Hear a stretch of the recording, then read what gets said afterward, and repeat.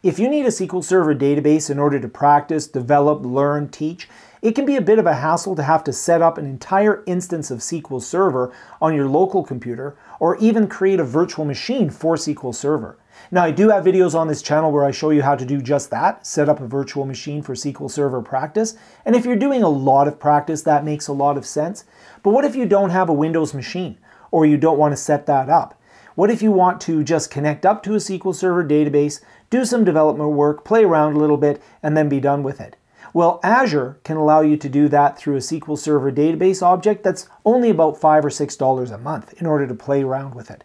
Now, this video came about as a response to a question from one of the subscribers. I was asked, hey, you know what, I don't use Windows, I'm using an Android device, and I need to connect up to a SQL Server database. Is there any way that I can do that? And the answer is yes. That's what this video is all about. Let's go have a look. I'm going to create a SQL Server database using Azure, and there are many different data sources that I can create. So if I go into create data sources or databases here, you'll notice there's a number of different choices I have. It's beyond the scope of this video to go and create multiple resources and to talk about the differences between all the resources. I just want to create a SQL database in Azure that I can use for developing an application or maybe a very small application that I want to make sure works with the SQL database based in a cloud. So when I go to create that database, I'm using my subscription that I have as a student, and I can create a resource group or use an existing resource group. I'm going to create a new resource group. I'll call it YouTube. So YouTube demo. And so we'll say okay to that. That's going to be my new resource group. And within that resource group, it's going to say, what do you want to call the database? And I'll call it likes for Frank. So hopefully there's lots of likes. If you haven't hit the like button, it has a little bit on the nose. Now with the server, I can create a new server here. And when I create a new server, you create a name. I'm not really going to manage this server. It kind of sits underneath the database and runs it. It just has to have one that exists. So I'll call this subscribe. Right, so we have a database there called subscribe. And I'm going to put in my username and I'll put in a password.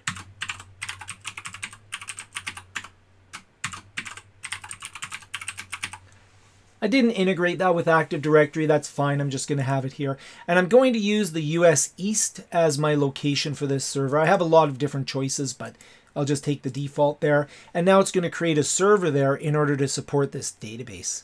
Now by default, it's going to give me a Gen 5 2 virtual cores, 32 gigs of storage. That's going to be a pretty powerful database. So I don't want that database. It's going to be a couple $100 a month if I had that database. That might be sufficient if I'm running a point of sale system or an actual production or multiple developers, but it's a little bit much here for me. So I'm going to go ahead and hit the configure of that database. And underneath here, you'll notice that it's the service tier is general purpose, but I'm actually going to drop this down to basic. So basic is really good for studying. It's good for learning. It's good for developing. It's a very small database in here. It's only it's less than $7 a month. So this is Canadian as well. So it's like $5 or something US. So I'm just going to have this little database. It's going to allow me to do things like maybe I'll practice learning how to code TSQL, or I'll practice learning how to create tables, whatever I need to learn. So that's going to be much less expensive. So I'm not going to worry about backups and all that sort of stuff. So you can go in there and determine what you'd like there.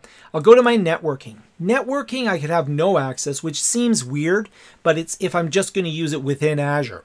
So if I create a virtual network in Azure, then I'm not allowing any external access to it. It's just internal to the Azure environment that I've created.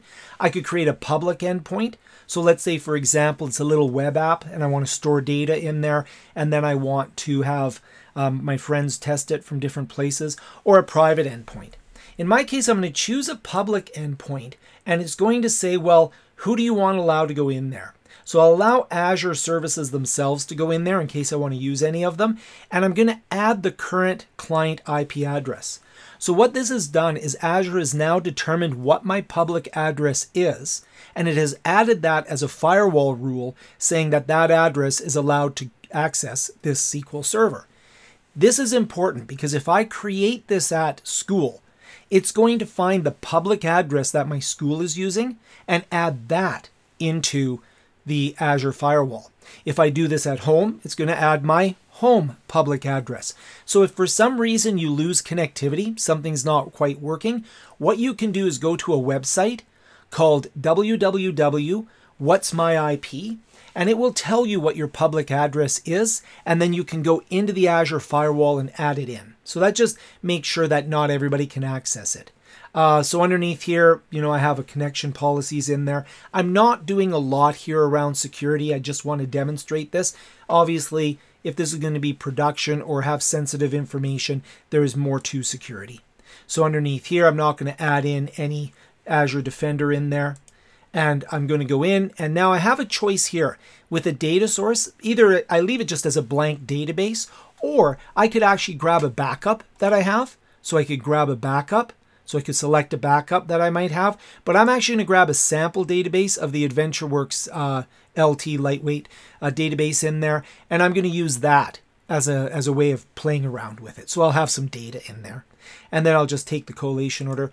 Tags really won't come into play unless I have a lot of Azure resources and I want to be able to group them and find them. So now I just review it. I can download a template if this is something that I think I need to deploy on a regular basis. Maybe I'm practicing something, that's fine, but I'm just going to go ahead and create it.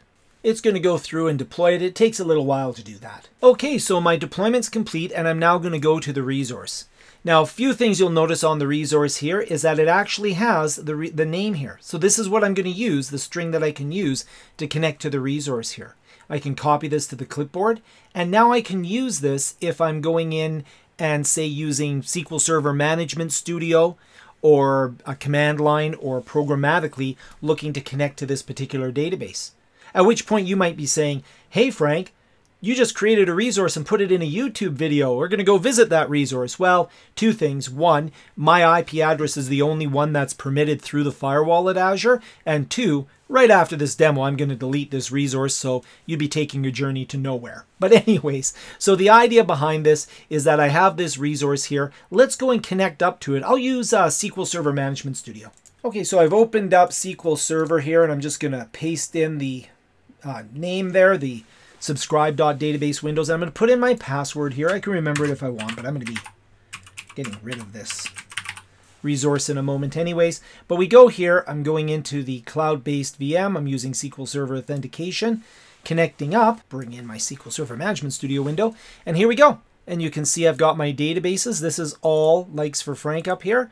And if I go in here, I can see that I have it's populated with the AdventureWorks tables in here. So you can see I've got, my AdventureWorks database in there. If I go in here and we'll pop in maybe the first 200 rows here, it'll just do a quick query for me. And then I'll see that I have some data that's located in here.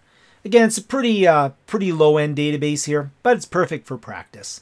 Well, I hope I answered that subscriber's question and they're able to use this as a way of doing the work that they want to do. And I hope that everybody else who watched the video also benefit from it. Typical like and subscribe and all that sort of good stuff. And we'll see you in the next video.